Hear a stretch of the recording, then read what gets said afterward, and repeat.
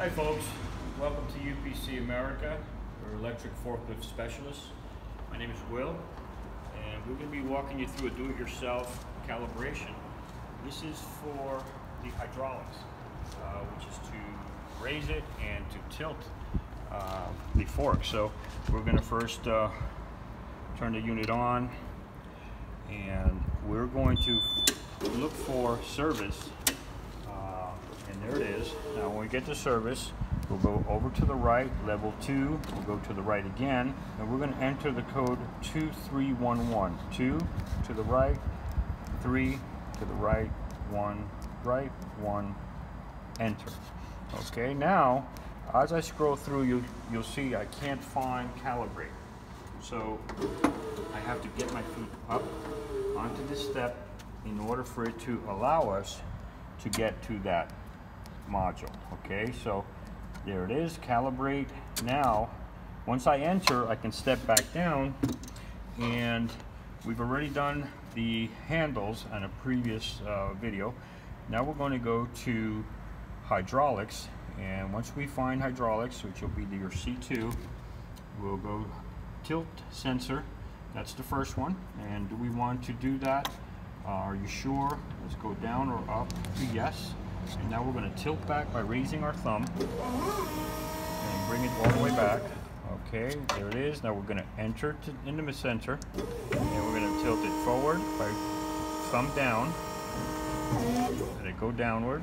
Okay, and we're going to enter. Now we're going to level our forks somewhere in the middle. It's going to go to P2 when it's level. There it is. There's P2, and we're going to enter. Now it's going to let us know if the calibration worked. Did it accept or did it fail? All right. Using default level. Calibration accepted. There we go. So far so good. All right. We want to save it. Yes, we do. Now we're going to go to the next one. This one is a bit lengthier.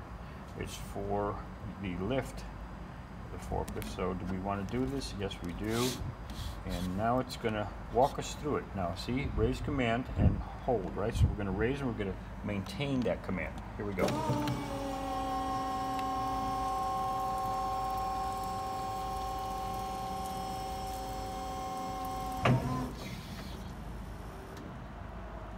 Finding breakout. It tells us to maintain the command. Now you see, stop command. We release it. And now raise it to the max and lower it. Okay, so all the way up.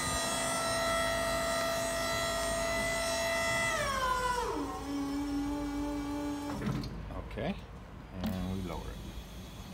Finding speed 1.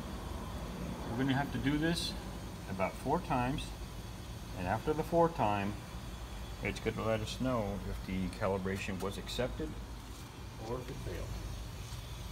And this is a really good way to test the system. We do it for quality control. We do it to make sure whenever any component has been replaced, we calibrate it so it could sync with the modules. And here we go. This is one. Number 1 is the slowest. As it comes down, it's going to get a little faster as we proceed to get to the 4th being the fastest, and we'll see the difference. Okay, stop command tells me now raise again.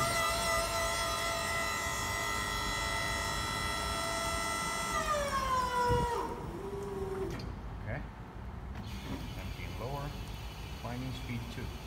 It's coming down a little faster.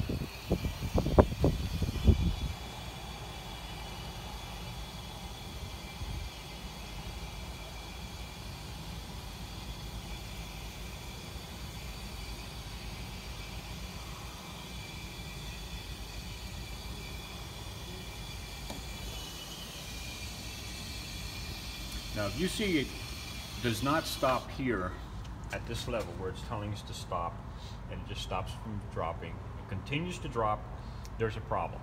It's going to fail, and you'll have to have a technician take a look at your hydraulics, make some adjustments, or replace a valve. That's typically what might be happening.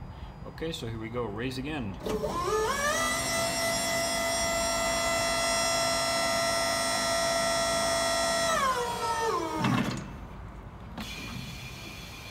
Finding speed 3.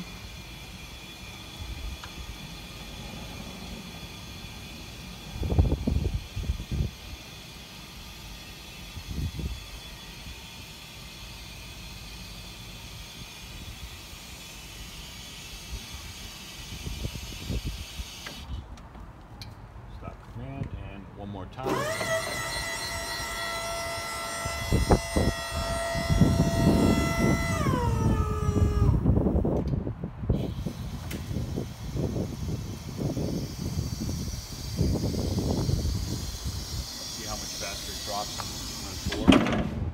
Okay, stop command.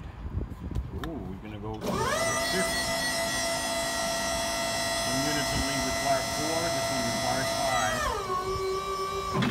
Okay, and we're gonna drop.